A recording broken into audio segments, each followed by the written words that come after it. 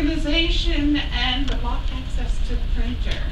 And this room was also used as kind of a dumping ground for a lot of things that we did, where we didn't know where to put them in the school. And you can see that as we go. This is the front of the room where the students have to learn the lesson and then replicate it back at their seats.